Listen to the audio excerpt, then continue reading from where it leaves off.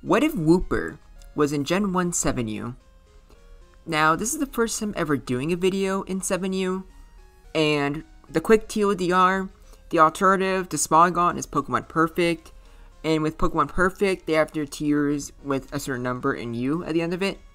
So, OU and underuse for Smogon are the equivalent of 1U and 2U for Pokemon Perfect, and Pokemon Perfect goes down all the way to 6U, which I believe would be the equivalent of PU. If I remember correctly. But technically, there is like I don't know if it's official or unofficial. I think it's mostly a community effort, but there is a tier below that called 7U, and that's a tier with only 5 fully evolved Pokemon. The best Pokemon in the tier is Meowth, and you got other really heavy hitters like Golbat, Charmeleon, Hitmonchan, Tentacool, etc. If you want to know more about it, I highly suggest watching Big Yellow's video on the topic. I will link it both in the description as well as in the comments. But enough about that. Let's actually go over WOOPER, because I made it a comment yesterday saying if I can get to 470 subscribers by Thursday, I will do a video going over if WOOPER was in Gen 1 7U. And you guys actually did it, which I wasn't planning on doing it. I was going to do something else, but I guess we'll have to see that later, shall we? Now, where do we even start? I guess the one thing I should note now is that 7U is such a, it's like so low in power creep that it doesn't even have anything like, let's say, psychic types. And the only electric type, I believe, is just Voltorb. Maybe Magnemite, but I'm not sure. So because of that, there's, if you have a niche, it ends up being pretty good. And there is one that WOOPER has, which is good, because its stats are real low. And that is not just Amnesia, because they also have Psyduck in 7U, and Psyduck also has Amnesia. But what WOOPER has going against Psyduck would be that it has Amnesia, as well as Tap Earthquake. Which means that something, let's say, Amnesia, Surf, and then maybe Rest could be pretty good. You could probably put Ice Beam in there too, or replace one of them if you really want to. But I personally do not think that's a good idea. Mostly because WOOPER's stats, even for 7U standards, they are not good.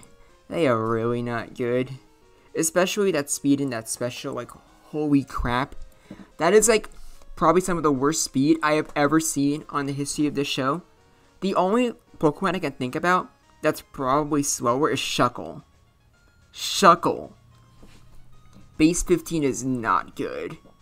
It also means that with how frail you are, it means that you can very easily get revenge killed. Which is a problem. A big problem. But then again, a Stab, Earthquake, and once you get Amnesia up, you can, at the very least, tank hits from the water types decently well. Some other Pokemon too, but others not so much. It's an issue. But WOOPER might be able to, fight past that. Because, again, it's a water ground type. So it has Amnesia with Psyduck. And along with, one, positive being it, having a Stab Earthquake, it also means that he, is immune to electric moves. So Nidorino's Thunderbolt, Clefairy's Thunderbolt, and does Voltorb's entire existence, WOOPER can take care of, which is another positive. But is it enough? Only one way to find out, I guess. So starting off with the boy himself, the Tauros of this tier, it is Meowth. Now this one actually really surprised me, because Slash, I honestly expected Slash to do more, and I definitely expected Earthquake to do less. So that was a damage range, definitely, because the first attack did 48%. So, yeah, maybe we're off to a good start, because starting with the first Pokemon, it could go either way. I'm not even sure Meowth would risk it, because if it doesn't get that damage range, he's kind of, just kind of dead. And are you really going to waste your Meowth going against a WOOPER?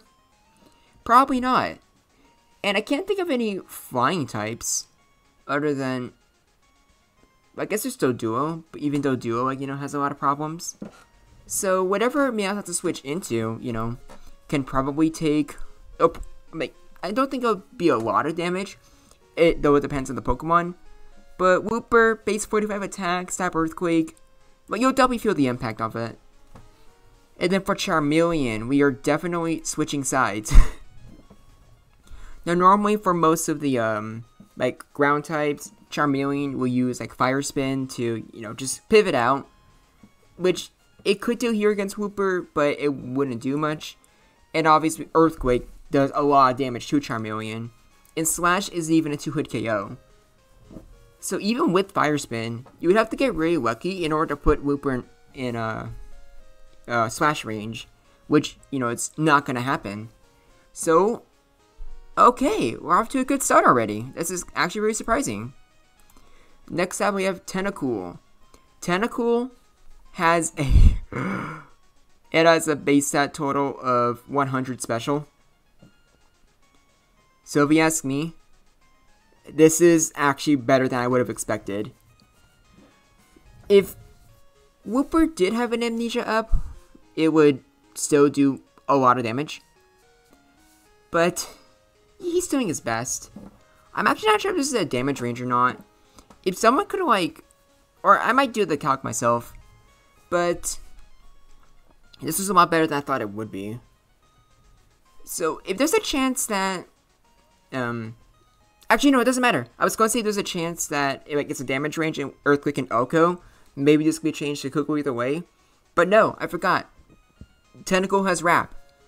So literally all Tentacool does is just trap WOOPER until it's in range to kill with Surf. So yeah, I forget what I said. It's just a bad matchup. There's no positives to it. And yeah, no one's gonna be surprised here. Ivysaur is unwinnable. But luckily for WOOPER, I'm pretty sure Ivysaur has been falling out of favor, sort of like Beedrill. But I do not know. I'm not actually caught up with the whole 7U metagame. All I know is that being slower than Rhydon is pathetic, especially when Rhyhorn. But look how much damage Rhyhorn does. Remember when I told you guys that WOOPER being slow and frail was a big problem? This is exactly why. Even if you take down the Rhyhorn, you just get revenge killed. Because pretty much everything in this tier can get rid of half your health. It's not good. It's really not good. And against Golbat, Mega Drain does way too much to you. And Golbat has a base speed of 90, so even if you did get Amnesia up, and even if you do have Ice Beam, it's probably gonna crit anyways. Even something like Golbat's Double Edge or Hyper Beam would do a lot of damage to it. Which I don't think surprises anybody. And then against Beedrill, I don't know how much Mega Drain would have done without a crit, but it doesn't really matter, because even if Mega Drain, you don't hit it with Mega Drain, just a single Sword Stance boost, it's enough to just OHKO you with Hyper Beam. And Mega Drain, well, considering, let's see here, how much did that do with the Amnesia up? Okay, so Mega Drain probably does a little less than half, I would have to imagine, but that's still pretty good. So yeah, even with Beedrill, even Beedrill's not really as good as it used to be. But even WOOPER struggles against it, which is really unfortunate. I think it's Hitmonchan. Despite having an attack stat of 105, I would actually say WOOPER took that body slam surprisingly well. But Submission is a much different story, because it's stab and it does half your health. It is not good. And yeah, Submission is low, but WOOPER just doesn't have any ways to just immediately threaten Hitmonchan.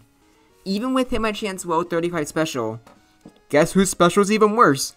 WOOPER with 25. So, Hitmonchan, it's just a free KO, basically, which is sad.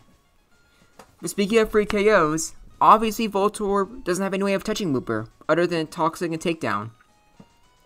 So, using Explosion is the only thing you can really do. So, it's a free matchup, but I don't think anyone's really impressed.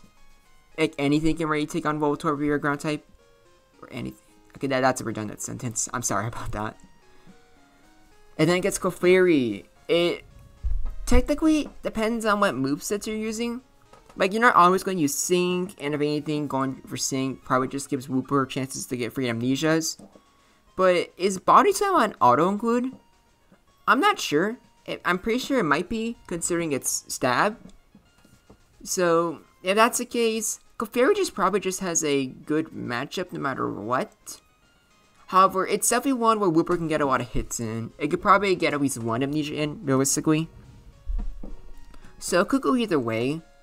Although, I don't see many scenarios where WOOPER's the one that ends up on top. But I suppose it can happen. And then, we got Nidorino. This one is kind of weird. Because Earthquake obviously does a lot of damage. And I'm not sure if WOOPER actually wants to go for it immediately or not. Because Nidorino has pretty good physical and special moves. Regardless though, it can do a lot of damage. Both of them can do a lot of damage to each other, honestly. So it's not that could go either way. But I'm not exactly sure who has it better. Because if Nidorino went for Body Slam instead of Double Edge, you're not taking recoil, but you're not doing as much damage. And WOOPER's already so slow, it doesn't care about paralysis anyways. If anything, a paralyzed WOOPER is probably immensely better, because now it can't get put to sleep by Clefairy or Venonat. Or like Ivysaur, but the Ivysaur one doesn't really matter. And against Goldeen, sadly Goldeen just can't get a 2-hit KO.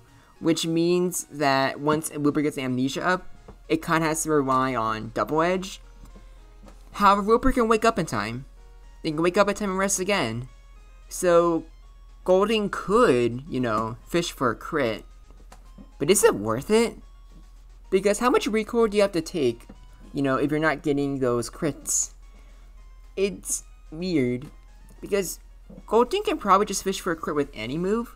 Like, Sir is probably just as good for, like getting a crit.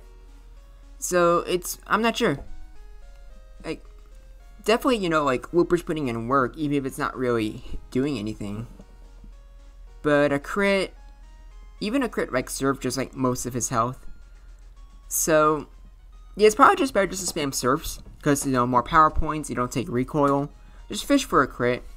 But, I don't even know what you call this. I guess you call this a matchup where it could go either way? Question mark? And then against Venonat. Venonat's basically like a much worse Executor in a way. And this is the first time I ever seen Sweep Powder miss 3 times in a row. I'm not even sure how that's possible. But unfortunately for WOOPER, Earthquake isn't even not even a 2-hit KO. And you have, most of the time you're going to be using Surf, which, yeah, that probably could have hurt. But I highly doubt it would have actually killed Venonat. But on the bright side, Venonat also is a Pokemon with low base stats. So, Mega Drain, to be fair, it probably was only not doing much because WOOPER got 2 amnesias up. It probably would do way more. But you probably would rather just go for Sweet Powder, I imagine. Might be easier, but I'm not sure. It's a weird matchup. And then Shelter. Now, normally Shelter struggles because unlike Cloyster, which is a pretty decent speed stat, Shelter is at base 40, which is pretty bad. Especially on Pokemon like Meowth and Charmeleon and Golbat, which are really fast. Both Meowth and Golbat are base 90. But WOOPER is by far the slowest Pokemon in 7U. So Shelter has absolutely no problem clamp trapping it. Even if WOOPER gets lucky, gets an Amnesia or 2 up, Shelter can just easily wear it down. There is nothing WOOPER can actually do here. It is just a free matchup for Shelter. Which, I don't think you're surprised. Wait, no, I don't think anyone's really surprised by that. Not to mention, I would probably assume that worst case scenario, Shelter's Explosion is probably an OKO on WOOPER. I could be wrong, but that's what I'm assuming. And then we have Psyduck, yes, and the Amnesia War. Although with this one, Psyduck's faster, It has better moves. Like, Stab Hydro Pump is so much better than, like, you know, like, you Stab Earthquake here. So Psyduck can just very easily take out WOOPER, and there's not much WOOPER can do. Even with... WOOPER even got 2 Amnesias there, and it did nothing. Or I think it did. Yeah, it did. So, I think we already know who's the better Amnesia setter. Even if one of them may or may not have a niche. Or I guess technically both of them are niches. And Farfetch is just Meowth, but it has the flying typing, so you cannot hurt it at all. You can go for an unboosted Surf if you want, maybe even Ice Beam, but see how much it really does to Farfetch. It's not going to do a lot, I'm telling you right now. And then next up, we have Grimer. And that's actually the first time seeing its back sprite. It actually looks kind of cool. Earthquake does a lot of damage, so does Mega Drain, but surprisingly, WOOPER can survive it. So, Grimer, I imagine, most likely doesn't risk it. Like, WOOPER's, I know Mega Drain's probably a damage range, but I'm assuming Grimer's probably just like a sort of tank. So do you really want to take that much damage from it? Probably not. And if WOOPER gets the Amnesia up, it just has a much easier time, you know, beating Grimer as a whole. So I just don't think you really bother with that matchup if you're the Grimer player. And last but not least, we have Kabuto. Now, Kabuto Slash does about as much as Meowth's, surprisingly enough. It also has Hydro Pump, which I'm assuming does just as much damage, but you really don't want to like risk that accuracy because Earthquake does so much to you. So it's probably just a bad matchup like, for you just in general. So the WOOPER, you know, probably just takes it almost every single time. Even worse if, or actually no, I don't think WOOPER like dares to set up Amnesia because if it goes for Slash, you are definitely screwed. So here is the tier list, and don't let this deceive you.